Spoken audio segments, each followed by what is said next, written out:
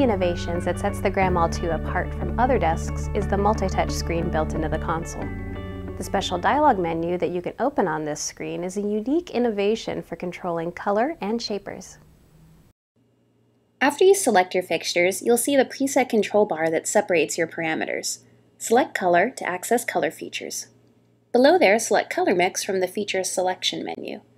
As you'd expect, this will place the cyan, magenta, and yellow attributes on your encoder wheels, but the new feature is the special dialog button.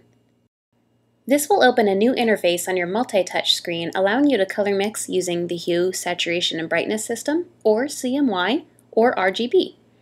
Of course, all three systems are linked together. For example, if you bring up cyan, you'll see that the other two systems are affected. It's up to you to pick the interface that you like the best.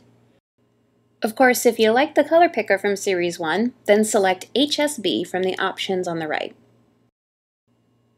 Additionally, the grandMA2 now offers a swatch book to help you mix colors based on a particular gel. Down the left, you can filter by manufacturer. From there, you can choose how to sort the gels and also how they're displayed.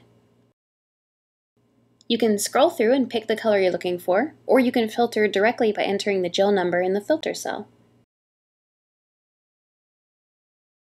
You can also filter by name. Another fun tool is the live preview. As you scroll through the options, you'll see each color live on stage.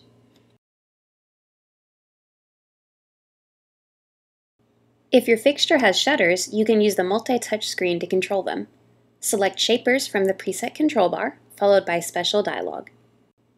Here in Corner mode, you can bring in either the corners of your output, grabbing two blades at once, or click in the middle to bring one whole blade in. Alternatively, in blade mode, each option works to move one specific blade at a time. In either mode, you can also rotate the entire shutter bulkhead using the Blade Rotate input. The option below is to rotate the graphic interface to match the actual live output of the fixture. This POV option makes using this special dialog really intuitive. If you'd prefer to work using a percentage interface, select Fader mode, where you can roll each shutter's corner by taking the fader up or down. Like the color special dialog window, this screen also allows for multi-touch input.